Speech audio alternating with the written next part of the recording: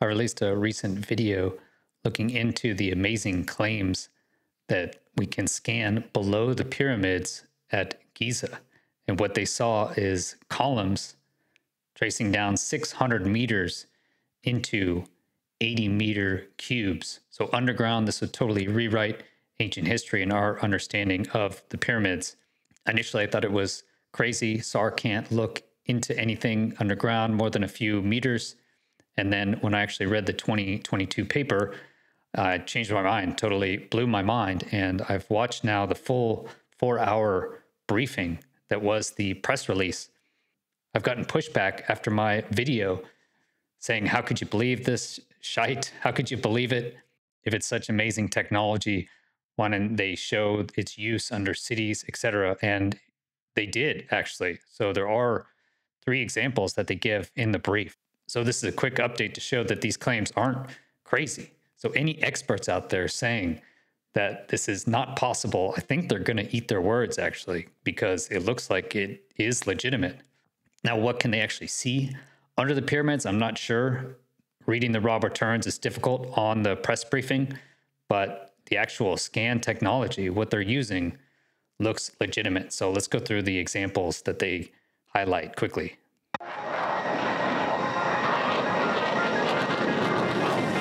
Chris Lehto, welcome to Lehto Files.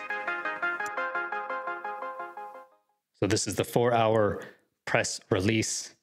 I'm so happy it's the Italians. I love their delivery. It really is interesting. So it's in Italian. It hasn't been translated fully to English, but you have the auto translate in English subtitles on YouTube. I'll let it play there so you can read the subtitles. But the first half of this briefing basically explains what I already explained in my first video, that they are using satellites to create very large apertures. So the faster that your source signal is traveling, now you're effectively making a very large synthetic radar, he says, up to 80 kilometers across. I don't know if it's that large, but it is very large. So that allows extremely accurate precision of Doppler. And they're using the Italian-based satellite constellation, CMOS, SkyMed is what it is, putting out SAR in different frequencies. He quotes 9.375 gigahertz. So very close to what we used in the fighter world. And now they claim that based on this very large aperture, they can get Doppler shift. So they can actually see the signals that coming back are slightly shifted due to vibrations in the ground. He talks about phonics. That's what they talk about, is this is a SAR phonic technology. So related to sound, they're able to actually listen using very high accuracy SAR radar. And so what does that give? Is it gives detailed underground maps. So they're able to actually see into the pyramid. This is from 2022. And this is really the report that blew my mind.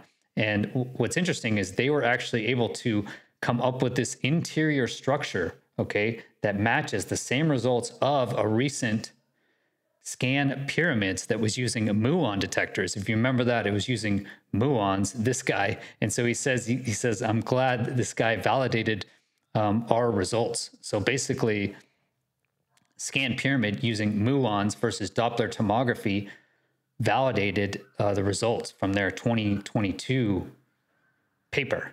So basically validating this technique. And that's what he's talking about here, this famous corridor that they didn't know about. And it looks like there's another large corridor inside the Great Pyramid. So that's the Khufu Pyramid, which is different from Khafre Pyramid. Okay, and then now let's get to the next example.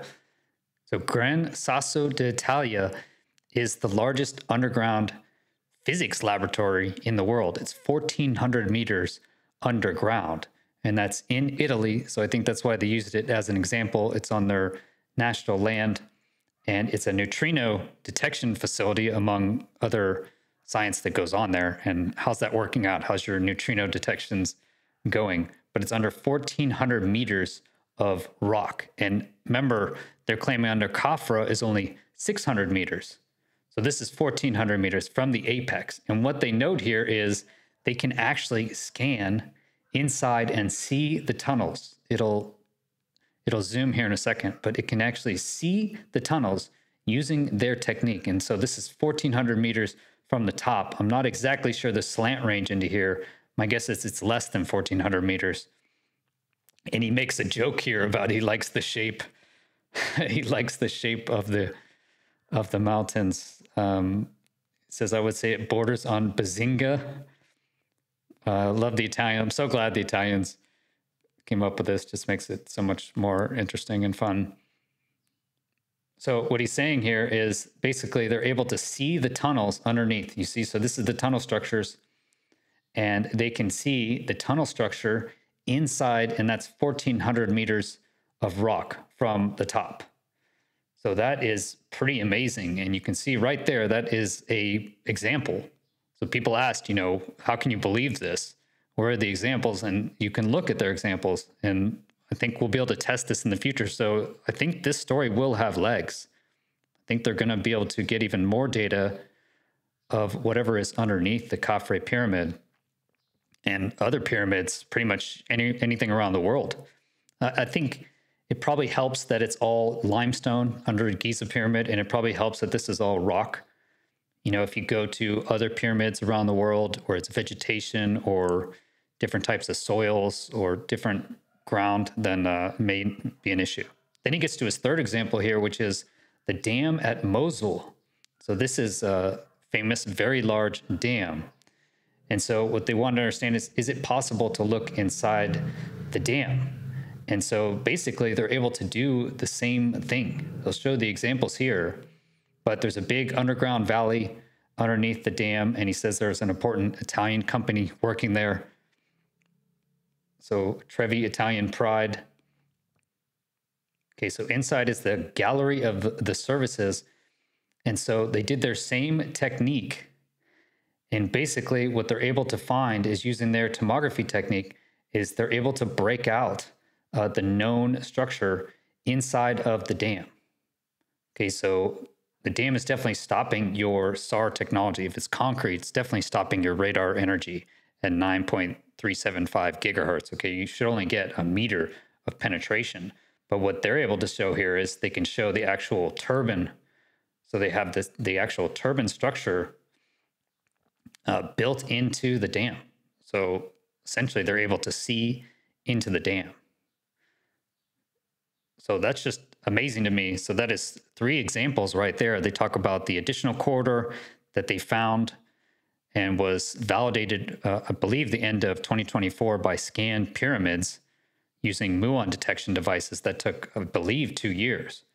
And then they had the Gran Sosa neutrino physics laboratory right deep underground to try and keep it out of any sort of electromagnetic interference, to keep it isolated. That's why they have that deep underground inside that mountain. So they put it as deep as they could, and they were able to map the tunnels that were part of that physics facility. And then you see here the actual dam. And so that was the dam at Mosul. So pretty amazing. They give even more examples. This is Traforo del San Gotardo. And so they're able to actually look into other tunnels. So they had even more examples. But those were the biggest ones that stood out to me, is those 3 examples. So that was just 3 examples, and you saw there's more actually. So they had a 4th example of tunnels under a mountain. It looks like this technique is valid and will be amazing. My guess, and again, this is speculation, and I don't speak on behalf of any government. This is my own opinions. I was never read into any of this space technology, etc. My guess is the military is most likely already using this technology and knows about it. It would be extremely beneficial to use this to find underground bunkers, etc., of our adversaries. And now the question is, what's going to happen now that all of our underground facilities can be SAR tomographied, can actually be analyzed, and now anyone can really see with a satellite overhead, which you can fly a satellite over any place on Earth, essentially. It's free reign. Now we'll have a very good idea of what's under the ground. This could also change geology, could change all your oil, mineral deposits, investigations. So pretty amazing. It's going to be a breakthrough for sure, because there's just so much value in this technique.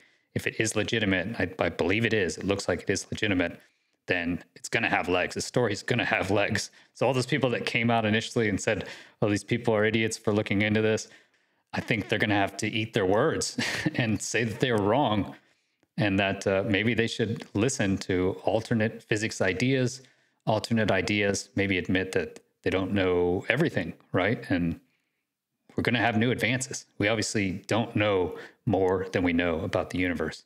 So thanks for watching. Please hit the like button, subscribe for more updates on this amazing story. I went through the pyramids. I went through all the sites in Egypt, most of them, and I learned an amazing amount. The biggest thing I realized is that they were well integrated with the stars and the planets, and they seemed to know the cycles of the universe, and it seemed to be somehow related to consciousness or, the spiritual world. They were way more spiritual, I think, than our modern society. So it'll really be interesting what happens with this story on the pyramids. I'll be following it for sure. So make sure to subscribe to get more updates. And you can always support on patreon.com/Chris Lehto. Thank you so much to all my patrons. And by getting cool merch, hope you like the merch. Have a great rest of your day. Peace.